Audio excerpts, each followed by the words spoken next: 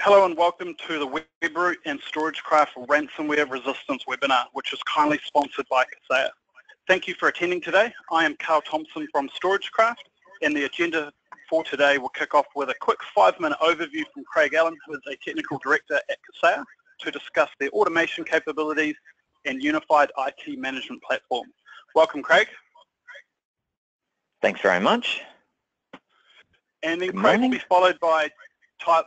Thanks, Craig. And so Craig will then be followed by Tyler Moffitt, who is a Senior Threat Research Analyst at Webroot. Tyler is going to spend 20 minutes on thought leadership and diving into attack vectors and top ransomware payloads, finishing up on how we can protect ourselves. So Tyler, I understand you're dialing in from Colorado. Thanks for joining us today. Not a problem. I'm happy to be here, and I can't wait to let you guys know what's going on. Awesome. And then finally, StorageCraft as your last line of defense. For up to 20 minutes, I will talk about why business continuity planning is so critical and take a quick look at your recovery options and best practice.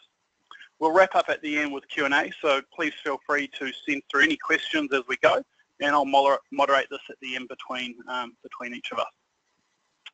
So up first, we have Craig from Kaseya.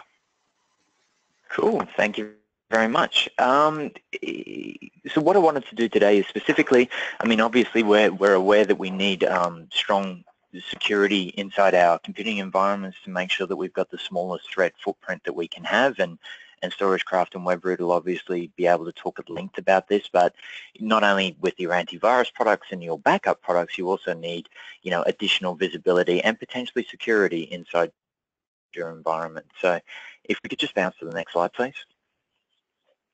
Kaseya is a portfolio. I don't know if my screen's actually still there. Yeah, perfect. Kaseya is a portfolio that we actually call IT Complete. So we're most well known for the VSA, which is our virtual system administrator. It's our agent-based technology. It also has integrations with StorageCraft and Webroot, so it has that nice single pane of glass. It does monitoring. It has automation capabilities. It does patch management, both Windows and third party. So it really is the core of helping you secure your environment from your server and desktop environments. We've also got Traverse, which is our network management solution. So that's very much about understanding your data center infrastructure or your hypervisors, your guests, your network links, as well as a little bit around your application management and your end user experience. Moving on from that end user experience is obviously securing your end user access, and this is where Kaseya's Auth Amble product comes in. This is our two-factor authentication as well as single sign-on product. And on top of that, we have our backup and disaster recovery products. So we've got many integrations. First and foremost is the one with StorageCraft, which they'll be talking about their solution at length. We've also got, as everybody's moving to the cloud, we've added 2 new products to our portfolio. The first of those is the Office 365 management through our 365 command. And what this allows you to do is get much better visibility and security inside you and your customers' Office 365 environments, and also be able to bring a policy-driven approach to that. So it streamlines your IT delivery operations. And then finally, we made an announcement a couple of weeks back about our acquisition of a product called Unigma. And although this isn't specifically security related, this is about helping you to manage your cloud infrastructure and your public clouds, whether that's AWS or Azure or Google Cloud, being able to see the utilization, being able to manage that, also be able to get some visibility on how those platforms are running and where you can make some cost optimization from there as well. On top of that, outside of our security management suite, we've got BMS, which is our professional services automation. So this is for things like your ticket, project management, accounting and things, and it also has direct integrations with IT Glue. So for all your CMDB, your document and configuration management will be visible directly inside and integrated with BMS. And on top of that, we've recently just launched the MSP Insights, which is really around big data analysis of your infrastructure and trends in the marketplace. Next slide, please.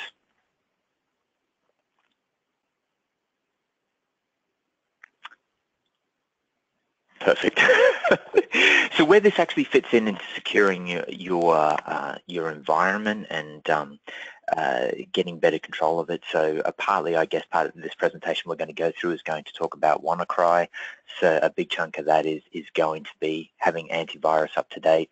Also making sure that you've got a contingency plan around your backups. But with that specific exploit, there was things around Windows patch management that needs to be taken into account and ensuring that your environments are up to date.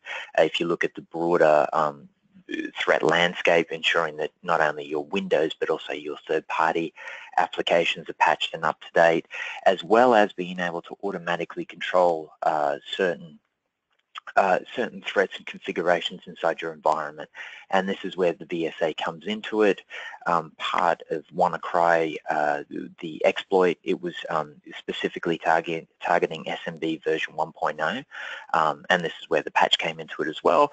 But this is also where Kaseya can come in and help not only from a patching point of view, but being able to identify where that's enabled on the network and potentially automating the configuration and the restriction of that that particular exploit. On top of WannaCry also used certain ports that it needed inside to talk through back to the internet, so we can programmatically block these ports via our agent procedures, which is our scripting language, and we can consistently deploy that and understand and manage those configurations inside the VSA. We've also got traversed here again, so this is the ability to talk to both your guests as well as your hypervisors, understanding the traffic that's going across your network links and being able to identify issues in advance inside your data center as well as your wide area network. I alluded a little bit earlier about Anvil product. A lot of the breaches, well, 63% of the breaches in 2016 were based on passwords and user authentication. This is where a product like Anvil with its two-factor authentication, so this is not only a username and a password, but what we call a token that you would use to authenticate yourself into a system, can actually help minimize the chance of those types of exploits. Office 365 again gives you your email inside the cloud, but it also removes some of the visibility of what's happening inside that infrastructure. So with a product like 365 Command, with their dashboards and integrations into Office 365, you can have a central console to understand things like where your mail's actually being kept, who has access rights, whether email's being forwarded and things like that. And you can get that visibility really quickly and easily inside the platform itself without any additional configuration or relying on PowerShell scripts or customized reporting and things. And then finally, when there is an exploit or there's a threat, you need to be able to identify that. And this is where BMS, our ticketing system, can help consolidate all that alerting into a centralized place. You can build out workflows, SLAs and notifications and things like that as well. So this is how Kaseya can help address any threats and omit any threats inside your environment. And I'd be happy to answer any questions around that at the end of the session. Awesome. Well, thanks for that, Craig. So what we're going to do now is I'm going to hand over presenter to Tyler, and he is going to take us through the Webroot presentation. All right, everybody. I'm getting my screen up for everybody, making sure they got it once I see it. Oh, there we go. It showed up. We're going to go ahead and get started. So I really do appreciate everybody joining in. We're going to go ahead and get started, and we'll move to my section here, where attack vectors and top ransomware payloads. So I'm going to talk about a lot of different ransomware variants out there, some of which you've heard a lot of. You know, obviously WannaCry is out there as one of the newest ones, but also some of the older ones that are still actually infecting people, and the various different attack vectors that they're using, because they're all different. They all come from different angles, different ways of exploiting either with social engineering or just you know, what you got going on OS level on your computer. And so we'll go ahead and get started and start out with phishing. And so this is a special type of malicious URL I know we're all familiar with. Is stealing credentials through fake login pages is old news, right? But it's still the most effective method of compromise. Like literally, it grows every year.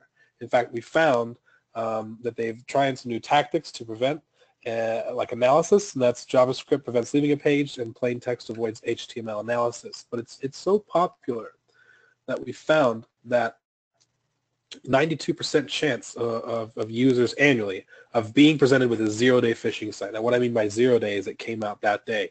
Maybe you're subject to it for only a few hours. In fact, the Australia, New Zealand region, you guys are at the target for most phishing attacks. When analyzing, if you've taken a look at our 2017 threat report, I don't know if you guys have or not, you guys, your section of time zone and area, as far as your distribution of all high-risk URLs, over 70% of yours are phishing. And we do believe that's because you guys have the first time zone. You hit the day the first time. A lot of these, phishing campaigns, when they go on, they're not active that long. In fact, we found the average was actually less than 15 hours. Sometimes they're coded not even to be a certain amount of time. Some people say, they only work for 24 hours. Sometimes what they do is they actually program it to just gather a set number of credentials. So once they hit 50,000 or 100,000, then they shut off. And so that could only be, depending on how successful they are deploying it, maybe only an hour, maybe 15 minutes. But you guys are at the forefront of all different new types of phishing attacks. Most of the time are going to start in the Australia and New Zealand region because you guys hit the day first. And they program it to trigger on a certain, when the day hits midnight, and you guys are the first welcoming hour there. So some interesting emails you're going to see. This one's pretty common, saying hey, postal Tyler. service. Yeah, go ahead. Tyler, sorry just to cut in. There's just a few people have got your webinar panel up coming on the right of the screen. Are you able to? Oh, I'm sorry. Let me see if I can hide that. Would that help? Yes, that's much better. Thanks for doing that. I apologize. It's supposed to be smart and hide itself what it's done before in previous presentations, but we fixed that now. So initially, thanks for having me fix that. It comes to you as an email. This is from your postal service. They have it for, Royal Mail. They have it for New Zealand Postal Service, Australian Postal Service. Everybody's got a postal service, so that's what they go after. Spoofing, you've missed a package. And, no longer do they actually just have executable malicious attachments inside a zip, right? They know a lot of people are sketched around that and don't want to run that, so what they do is they just give you a Word document now. It seems harmless. Technically, it is harmless. You open up the Word document, and this is what you're presented with, telling you it's a protected document, and they want you to enable content. Now, the giant trick here is the Enable Content button. Once you click Enable Content, you are allowing them full control, essentially, to do what the instructions are. I've pulled up a little snippet of code, what a macro looks like, in case you guys are curious. And what you're essentially doing is you're allowing the Word executable, the Microsoft Suite process to download and run from the internet a malicious payload. It saves it as crss.exe in documents and then runs it silently in the background. And I'm sure you guys have all heard about macros. I highly recommend just disabling them. I know there are legitimate reasons in the workplace to use macros, but there are, in almost all cases, workarounds for those, and I highly recommend doing that and just disabling them completely from the trust center. That's where you can do that, because you will reduce a big attack vector that is, this is posed to you. All ransomware will try many attack vectors, but you betcha macro is number one at the top. So malvertising, you guys haven't seen this.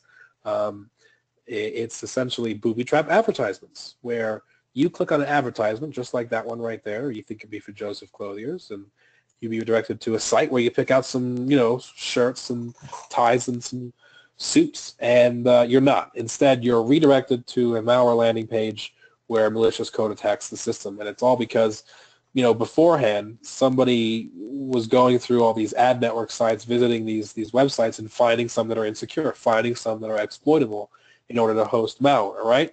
And once they do that, they then get it ready and sell it off to somebody who wants to host malware on it.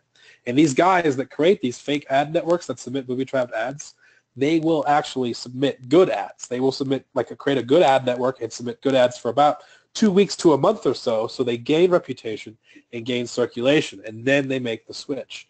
And those of you who are going to be getting the slide deck, I've also included a nice little summary of exactly how that works for you guys.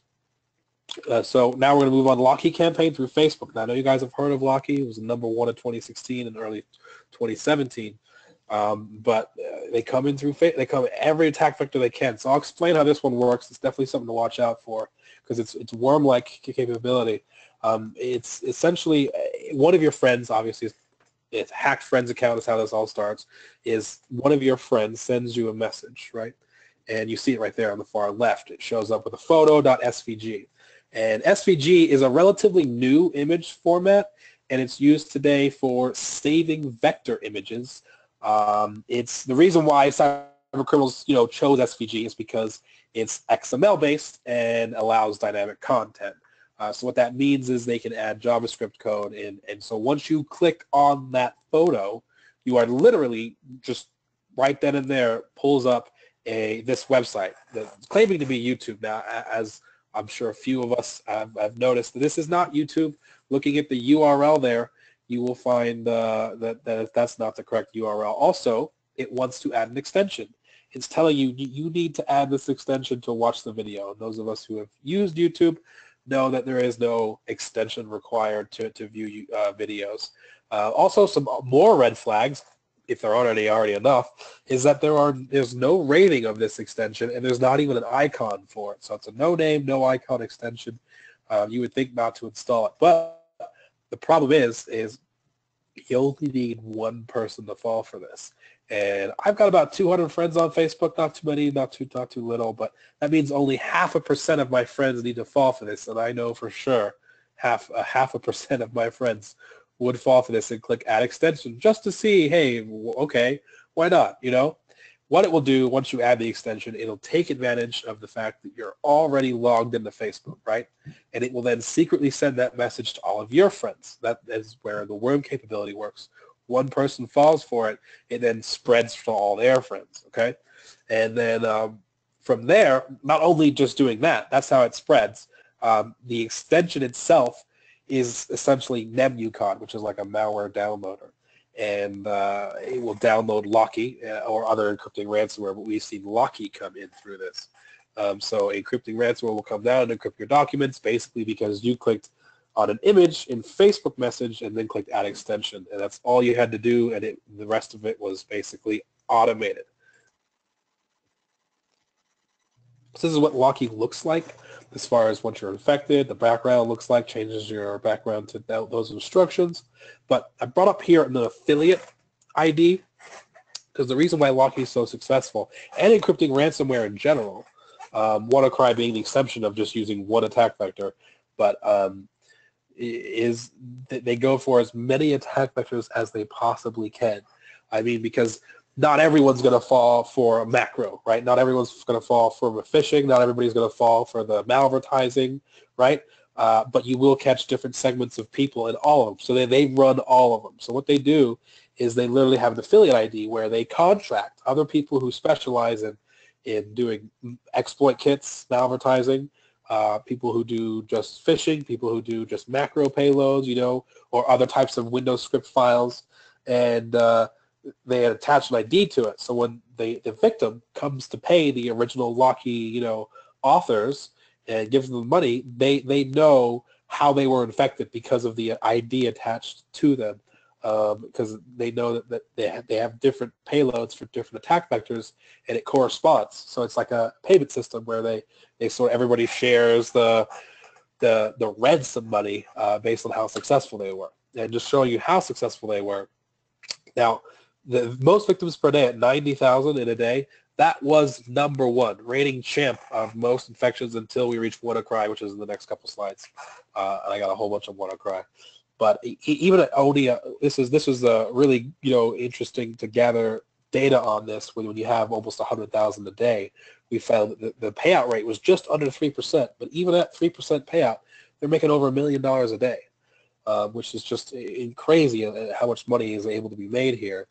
And then you move on to Crisis. Now this one you guys probably have heard of because this started out in the Australia and New Zealand regions. It was mainly attacking small businesses, Australia and New Zealand, and it was sort of isolated to your guys' region for about, I'd say, 8 to 9 months before it came everywhere. And then it was really successful because guessable RDP names are still a thing, I guess.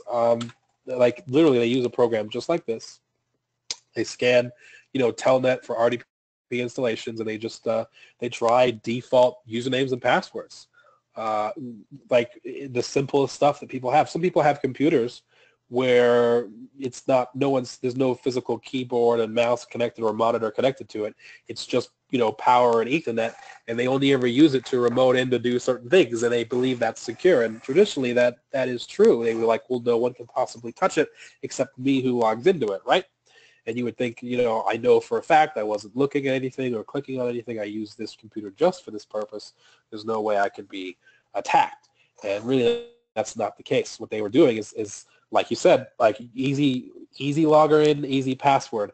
One example we had was there's a warehouse PC that was a label machine that was printing out shipping labels for NFL, which is American football, very popular over here in the States.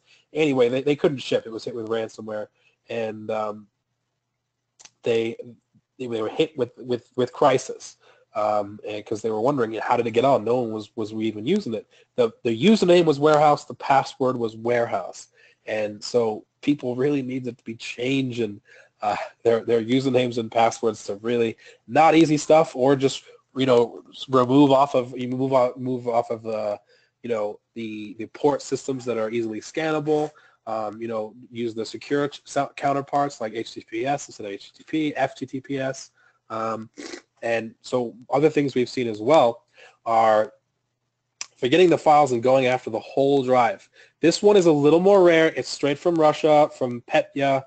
The guy who makes it's called Janus.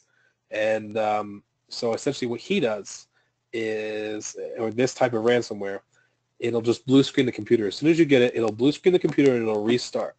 And it looks like it'll restart the check disk, right? This looks like just the standard normal check disk that you would have when your computer, doesn't shut down correctly or has a problem and needs to check the disk errors, right?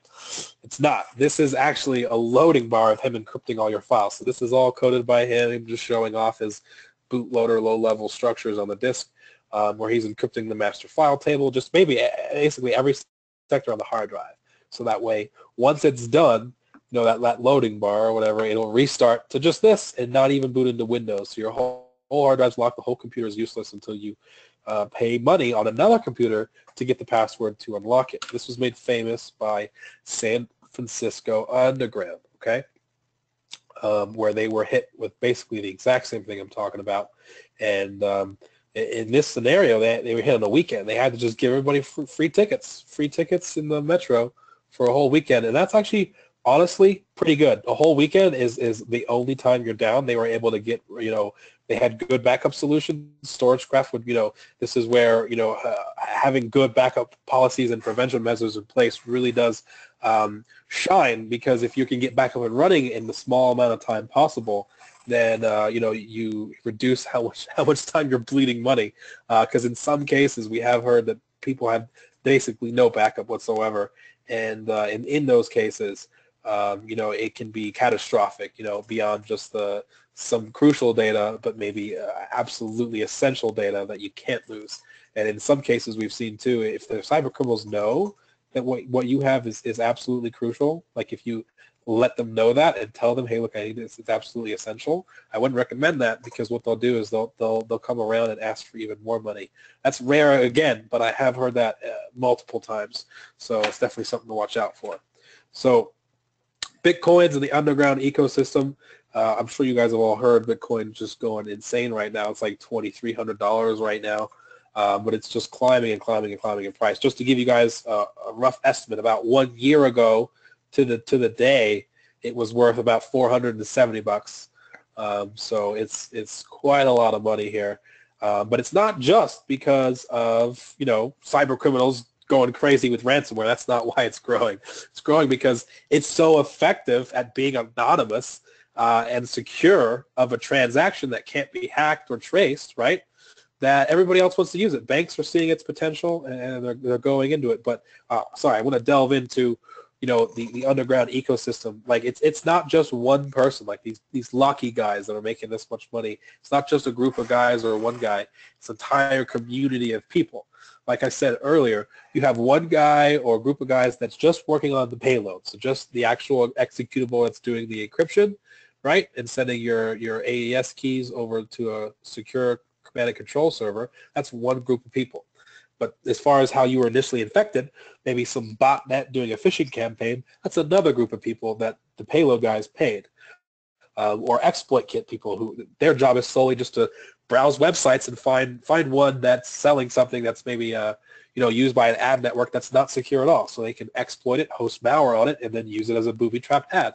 So there are different sections of people that facilitate this entire structure of underground cybercrime, if you will. And some of these guys technically don't even break the law. They just do one little piece of help in breaking the law, but that one little piece by itself isn't technically illegal, but they make millions a month. So it's not going away, and the price of these cryptocurrencies is only growing. So it's only going to probably cost more and more money for these ransoms. I mean, gone are the days where you'd be able to pay $300, $400. I mean, now that they want thousands of dollars for your data back. All right, so now we're going to stop on one encryptor. I'm sure a lot of you have been eager to find out any information you can from security companies about this, so I'm going to do a little deep dive for you. Nothing like as far as reverse engineering and code. We do have that on the blog and other presentations I'll give, but I'll be giving just a brief overview and tons of information about it. So this literally is the most successful ransomware ever. I know I talked about Locky a lot. Maybe you've seen my previous presentations talking about Locky being the best ever. Well, it was beat. It was beat. Everybody was essentially beat because this hit like 125,000 people or so in like a day. But what made it stand out is how it did it, right? Despite what you may have read of other people saying it started as a phishing email, it did not. There has been no source email phishing found. Even IBM tried to trace their supercomputers, searching all their billions and billions of phishing and other honeypots. Were trying to find any link to this, and they couldn't. Because it was all they had to do is somebody just run this SMB, and that's it. It spreads from there. So that's what it was. There is it's SMB exploits, essentially a file sharing vulnerability in Windows, right? Microsoft patched this vulnerability dating back. The start of their patching was fall of 2016. Microsoft was already warning users to disable SMB1. They do have a blog on that, I believe mid-September of last year, but no one took note. And no one really does until stuff like this happens, because we've witnessed many people did not install the patch. So record-breaking, over 100,000 machines, about 113,000 in just 24 hours, over 80 different countries. That's the really big part. Usually with these phishing campaigns, certain servers are going to certain locations, right? Or certain IP ranges, which ultimately by geographic, IP assignment does sort of group a lot of different phishing campaigns to different regions. But since you can see this is just worldwide everywhere, it was definitely wormed through exploits at the SMB level, which is, as you can see, used by Windows operating systems all around the world. And many of these machines that were infected technically were not connected to like the internet, as in, you're probably wondering how does that happen? Well, no, they were connected to an internal network where other computers were connected to the internet.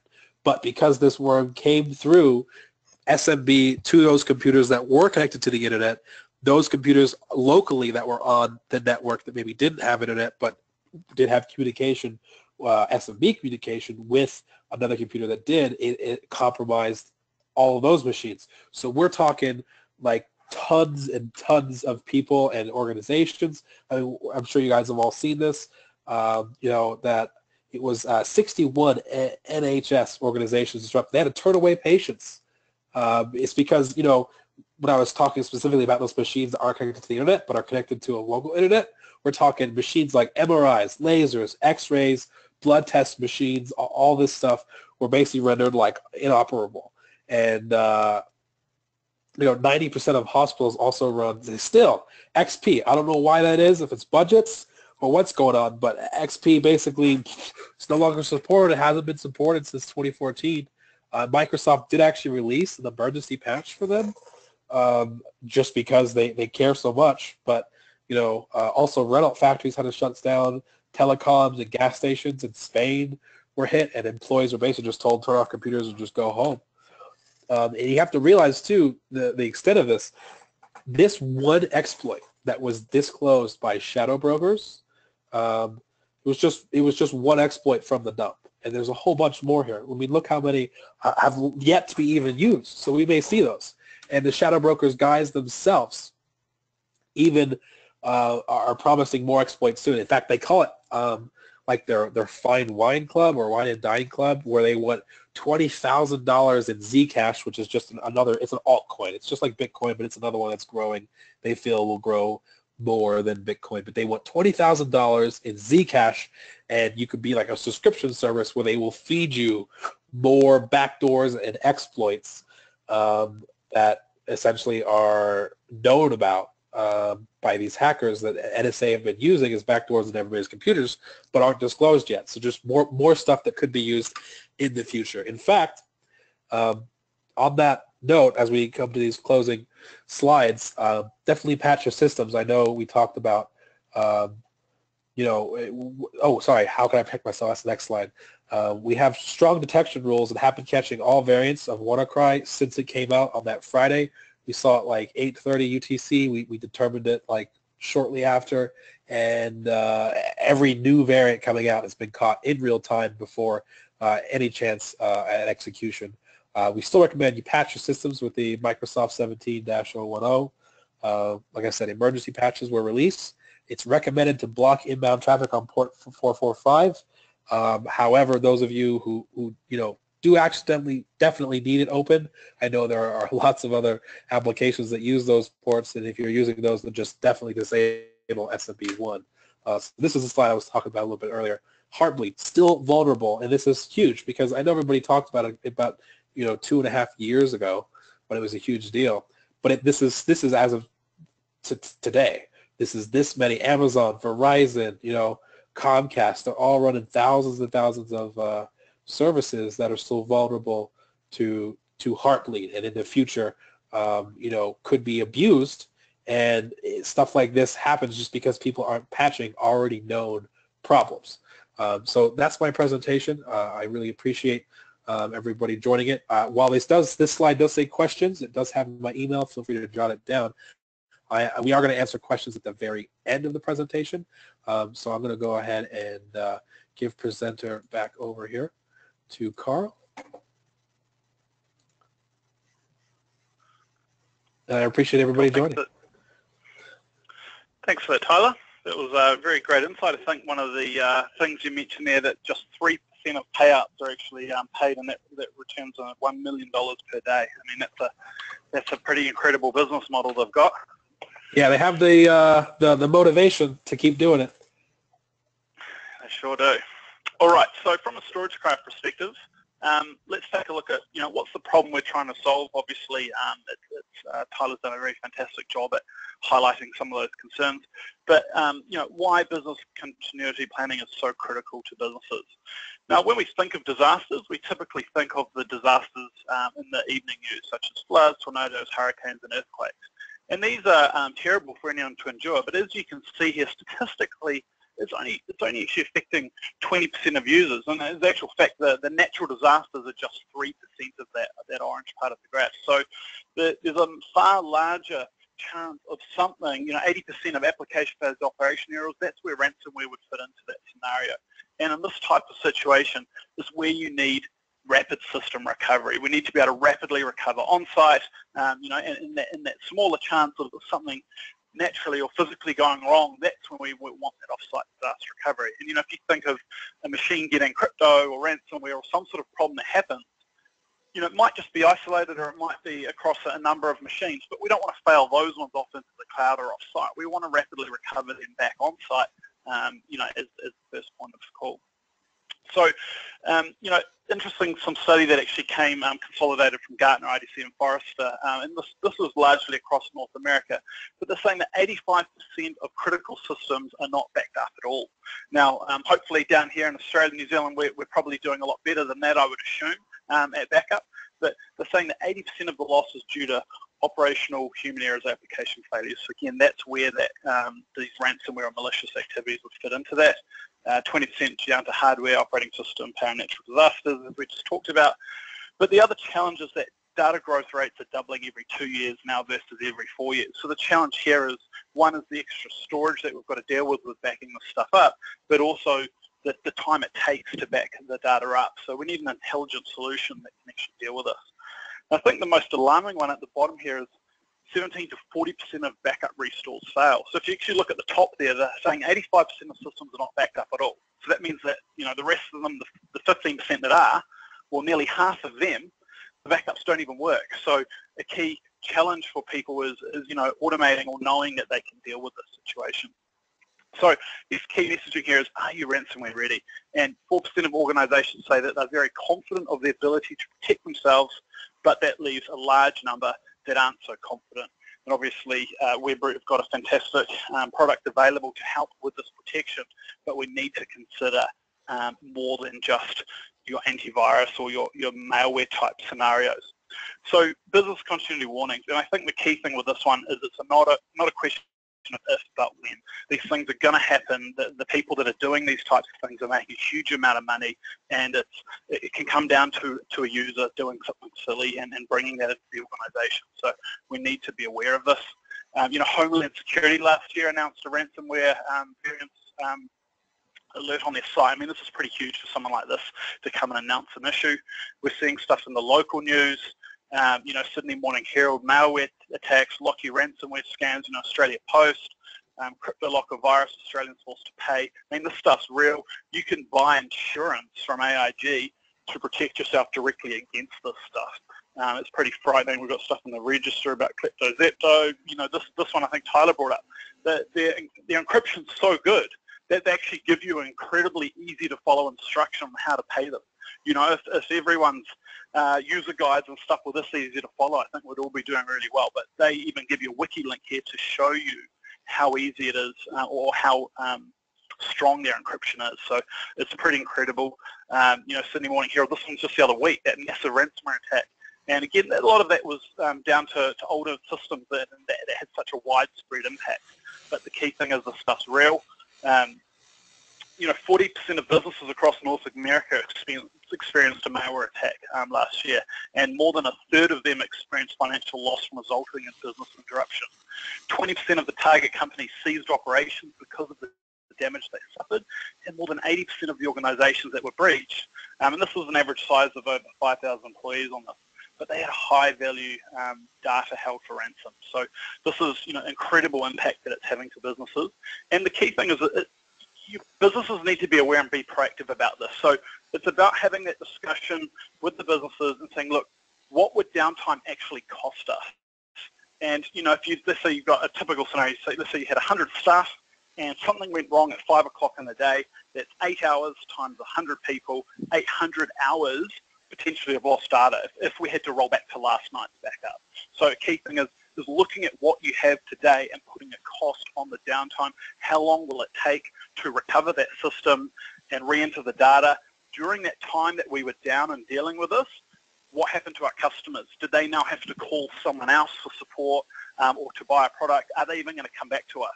And then that's a customer lifetime value. And it's about changing that conversation to say, I can't afford not to do something about it, rather than saying I can't afford to do that yet. So it's, you know, it's about being smarter and having these proactive discussions because this scenario is very real. So in terms of the solution, StorageCraft is a very comprehensive recovery solution across, you know, on-prem and cloud applications. So what we want to look at first is just talking a little bit about best practice, and then we'll jump in and just take a quick look at where the bits and pieces might fit in. So obviously, step one is educate your employees. The people have to know the basics in terms of what can go wrong. We need to make sure that people understand clicking on links that they don't know what they do, downloading software that they don't know what it is. These types of things, they need to understand that, and you need to have this sort of discussion or training with the users to understand and prevent these types of risks. Second step is actions for your IT department or service provider, and these are things like patching, so obviously operating system, software, and things like these RMM providers can help automate this process and manage this for us. You know, your antivirus, anti-malware solutions obviously need to be online and getting these updates. You know, Tyler talked about the macro scripts, software restrictions and controls to lock these things down, and users shouldn't have administrative rights. So these are just basic things, but this all becomes part of a preventative measure. Again, patching endpoint device operating systems, configuring access controls, virtualized environments. I think we've got a huge uptake in ANZ across this. But there's some really key things here. So these slides are very useful to review and discuss with your businesses. Step 3, this is where StorageCraft really comes in. Put a disaster recovery plan in place. And in spite of all the preventative measures, you need to have that possibility that you'll get hit. And, we always say this, a disaster recovery plan is the last line of defense. It's, it's the last thing. We don't want to have to go back, but we also don't want to be paying someone else to unlock our data, and we need to be able to deal with this in a timely manner. So some of the key things should include off-site replication. Now, this is actually becoming more and more relevant. And obviously, if we go back to the statistics I looked at, only 3% chance that you're going to have a natural type of disaster. So there's far higher risk of a lot of other things happening requiring on-site recovery. However, off-site replication is doing more than just giving you off-site DR. It's going to protect your backup images. Your backups, as Tyler mentioned, could get infected over SMB connection. So all of a sudden, if we haven't secured our backups on site and they're infected, then we've lost everything. So we want an automated off-site replication so that if something did happen with my backups, I can pull them back and still recover. So we want to automate that process. We don't want to be backing up to tape and relying on someone to do it. We can't monitor that. So, again, using RMM providers like Kaseya, we can monitor replication and ensure that this stuff's getting off-site, particularly with our partners that are selling backup as a service or DR as a service. It's able to put an SLA on this and know what your customers are doing. Number 3, keeping testing. Again, there's a high percentage of people saying that they can't recover from backups. You need to test your backups, and this comes in a lot of different means. So, it's one thing to know that your backups actually work, right? If we can't recover the backups, then the whole thing's just a waste of time. So we need to know that you can test, but also from an IT engineering perspective, a lot of IT providers have staff that come and go, or even just IT employees for a business. We need to know that the people that are working at the time of an event know what to do. So going through a testing or scenario of actually recovering servers is not only to ensure that the backups work, but it's understanding the process and what's required to actually achieve that, and everything's in the right place. So testing's really important, and StorageCraft have an automated virtualization platform which can test the backups regularly to make sure that they're booting up, and that's obviously ensuring that the systems can boot them up and all the bits that are in place. So that's key. And then obviously this wraps into recovery.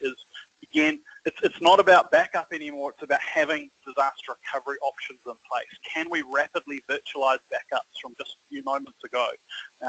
Can we recover in the cloud or something else if all else fails? So that's a key thing to consider. Now, StorageCraft is the most comprehensive and reliable disaster recovery solution because it includes your backup, centralized management, off-site replication, and obviously the pivoting point there is recovery. Again, the most comprehensive thing is knowing that we can recover whatever we have wherever we need to go, across virtual, physical, Windows, Linux, or in the cloud.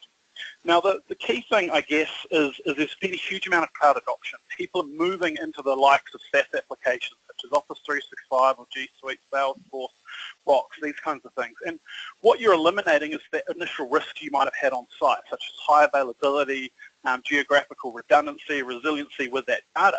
But what's still there is this huge percentage of risk with malicious activity, security breaches, people deleting stuff because they're leaving the business. If we think of Office 365, you delete some stuff, you've got your 30 days retention, it's very easy to recover that. But then outside of that, the data's gone for good. If this kind of scenario is encouraging people with bring your own devices, they're now working remotely or from home, they're more prone to click on links and things outside of work. And that's where your business data can come at risk. So having a solution that can back up these applications and give you rapid granular recovery is becoming more and more critical, and really identifying a big weakness or forgotten protection. When it was on site, we were backing those Exchange servers up. All of a sudden it's in the cloud, and people are making assumptions that there's backup there, and it's not always the case. So in terms of StorageCraft, where bits and pieces fit in here, if we look on-prem on the left there, we've got physical servers, tablets, laptops, desktops, virtual environments. So the Shadow Protect software can back these up as frequent as every 15 minutes to some on-site storage. in the sort of BDR environment, it gives us a backup and disaster recovery server to rapidly recover these backups, or into larger environments we could leverage your existing hypervisors to rapidly recover back into. We've got intelligent FTP replication off-site to our managed service providers. We're just about to introduce public cloud replication for longer-term cheap archival of your data. There's an S3 connector coming out by the end of the week. And then we've got StorageCraft Cloud Services where you could also choose to send your backups for rapid disaster recovery. And for RRP of $88 a month, that gives you a server in the StorageCraft Cloud, and for no cost, you can log into a portal and instantly virtualize your whole server and network environment, and it's end-to-end, so we help you revert that back on site. So, it's not expensive, but it's giving you disaster recovery in the cloud. At the top of the middle there, we're talking about StorageCraft Cloud Backup and Recovery. So this is file backup for those, those laptop sort of people that are moving around all the time. This enables us to capture critical files and immediately back them up in the cloud. Then over the top right is StorageCraft Cloud Backup. So currently supporting Office 365 and G Suite. The ability to back these up frequently throughout the day. So every 8 hours is the current frequency of that, with a portal that you can instantly search and recover your files from. So just some key things to wrap up here. Back up frequently throughout the day. We can't afford to back up once a day anymore because it can result in a huge amount of data loss, particularly the larger the organization, the more people that are working. It's changing that mindset from we can't afford not to have a proper solution in place. And we need to protect your backups and replicate a copy off-site. We need to isolate that data and make sure we do have a proper last line of defense. Finally, ensuring you can recover quickly. So again, having tools in place to ensure you can rapidly recover systems. And again, StorageCraft software includes disaster recovery, such as Virtual Boot to instantly virtualize your backups, or Head Start Restore to pre-stage your backups into a standby environment. Finally, test your backups regularly. You need to know that this works. So in the event of something going wrong, you're comfortable, you know the process you need to do, and you know that those backups can be recovered. So everyone, thank you for attending the webinar today. Hopefully some of you may have put in some questions along the way. Otherwise, we'll spend a couple of minutes now just giving you time to ask Tyler, Craig, or myself any questions, and we're happy to talk through them. All right. Okay, guys, nothing's come through just yet, so we'll just give you a minute or so. But yeah, otherwise, thanks for coming along to the webinar today.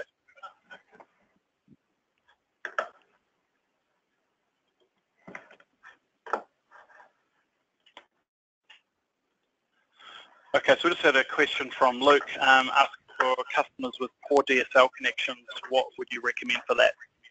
So I'm assuming you are talking about backup, Luke, in that scenario. The key thing there is the Shadow Protect backups are at a sector level, and leveraging continuous incremental backups means it just does one full backup at the start and then incrementals forever. So that approach, particularly if it's a smaller branch type site, is very easy to manually seed that initial backup to the remote site and then just send the incremental images going forward. And we've got over 2,000 customers doing that across Australia and New Zealand with, really poor DSL type connections. So if you want to talk about that scenario, please do reach out to the StorageCraft sales team and we can talk you through what's involved there.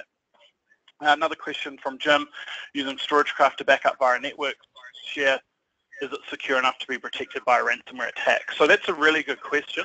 The key thing there, and I'm just going to touch on these quickly, guys, for time.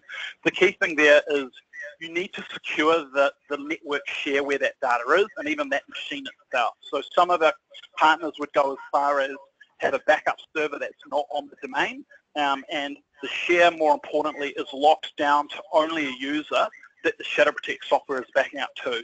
You don't want to have an open share that the ransomware could easily access, and you definitely don't want to be mapping network drives to those shares. So we've got a good comprehensive guide on securing your backups and your site from ransomware, but obviously that's your first sort of step, and the second process is to make sure you're replicating a copy off-site. Our image manager software that does the replication will verify the backups before sending them, and that way we know that remote site isn't likely to get infected. Just moving on, Peter, can we get a copy of this webinar? Yes, we'll be sending that out to everyone that's registered for this webinar. Olivia, sorry, yes, same question there as well. Matt asked, what is available from StorageCraft for BMR to cloud services? So StorageCraft, what happens is you send a copy of backups to StorageCraft Cloud. You can instantly virtualize in our cloud. At any time, you can request a BMR drive where you can download, or we ship you back the data on a disk. Bear in mind, you're still running in our cloud. It pre-stages the restore back on site, and then it does a final sync with the running VM in our cloud and reverts you back onto bare metal or into a virtual environment. So it's a full end-to-end solution. $88 a month is all you need to pay. So it's a really great solution. Again, sales@storagecraft.co.nz. Feel free to reach out to the team for a demo. Someone's asked cloud/AWS Azure. I'm not sure. Oh, you're talking about backing up. Yeah, so StorageCraft have got their own cloud service.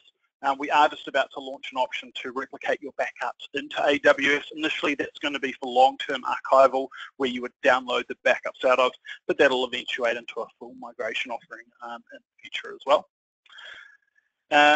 Someone's just asked, sorry, yes, these are mostly about StorageCraft questions, so I'll just try and cover these off quickly.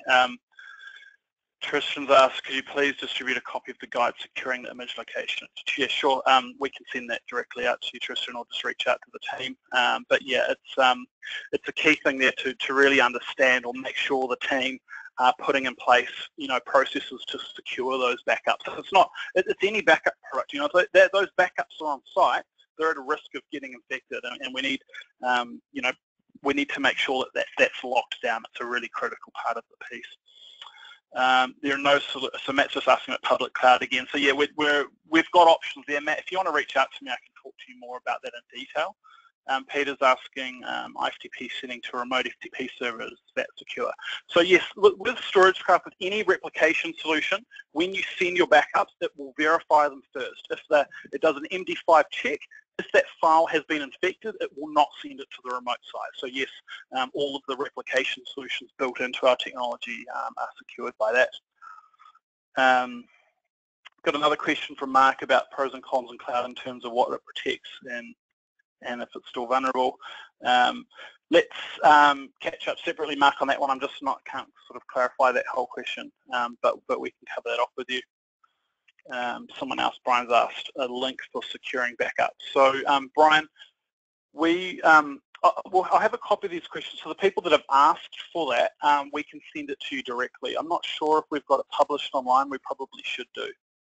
But yeah, I'll come back to those people that have asked for that.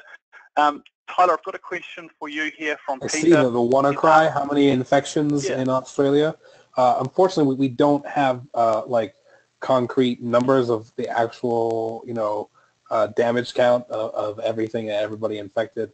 As far as what we can see is the sensory nodes that we have, which means installations we have. But it did seem to attack primarily Russia and like Eastern Europe. And that's mainly because of when it first started, the time zones. Australia was lucky. You guys were on that holiday. It's not Aztec Day. It sounds like it though. What's it called? I forget which day you guys had off. But anyway, you guys had that day off. Literally, yes, yeah, Aztec Day. Okay, you had that day off, so a lot of people really weren't hit with it in Australia. There wasn't many people really looking out for it. We were prepared to start hearing with each different time zone going to see damage control, and Australia was one of the least affected, just so you guys know. But unfortunately, we don't have exact numbers on how many that were hit. Cool. One there from Eric. What's your breach history for Office 365 cloud backup services? So from a backup perspective, Eric, the StorageCraft cloud backup product will back up every 8 hours, and it keeps the retention forever, and it's unlimited storage. So you'll be able to search and go back to any point in time, in terms of recovering files. So yeah, from a backup perspective, you've got all your snapshots. But in terms of breach history, I'm not sure on that one. Tyler, do you know what he might be referring to there? The breach history on 365, I haven't seen any notable ones as far as that, but I mean, that I'm not trying to say, hey, look, they're secure or anything. It sounds that in my nature and my business I work with, it doesn't feel like anything's secure. But no, I have not seen any or heard of any noticeable breach in Office 365. Cool, no worries. I might have misread that question, but yeah, Eric, just reach out to us directly if you want to know something more there.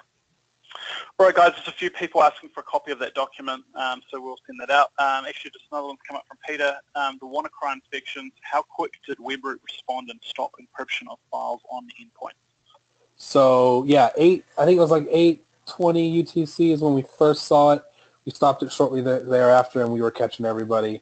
All new variants being sent out. I know there were a lot of, the kill switches being sent out, but basically we stopped hundreds of new different variants that were coming out. We caught in real time. So new, never before seen iterations of the WannaCry we were catching in real time before they stopped. 8:20 UTC, if you want an exact time. That's when we first started seeing it. And then as soon as our researchers saw it, we determined it. Awesome. Okay, cool. A couple more coming through about that document. Sorry, I should have actually had that prepared and attached it to the webinar for everyone, so I apologise, but we will make sure that's sent out to everyone. All right, guys, well, I think that's all the questions. So, Craig, did you want to add any final words to wrap up this webinar? No, I think it's all good. I mean, thanks very much for the presentation. They were excellent. Hopefully, if you've got any interest in any other parts of the Kaseya portfolio and how they can integrate with your current solutions, we'd be more than happy to discuss further, and looking forward to doing another one of these in the near future. Awesome, great. All right, thanks for that. Tyler, did you want to add anything here? I think actually there's just one last question there, if you maybe want to cover that off, and then we'll finish up. I'm not a marketing or sales person, but the question was, Webroot DNS is the same as OpenDNS. I do believe that's what it is geared towards. I can get you like a sales engineer who would know exactly what they're talking about, but I do believe it's a sort of our competition in line with that, if that's what you guys are calling it. I think we call it secure DNS is what we call it, or something like that. But yes, it's basically our version of that. Once again, I'm not a sales or marketing guy. I'm sure they have a different lingo and verbiage for it, but I can get you all the information if you are interested for that. Just shoot me an email. My email is tmoffit@webroot.com. It was on display. It should also be in the slide deck, which I do believe has been mentioned that will be going out to everybody. So you feel free to ask me any questions you have as well. Awesome. Great. Well, I think we've covered off all the questions there. So everyone, thanks again. Thanks, Tyler and Craig. And hopefully we can hear from everyone in the future going forward with any other queries and how we can help you. Great. Thanks, everyone. Thanks very much. Bye, guys. See you guys.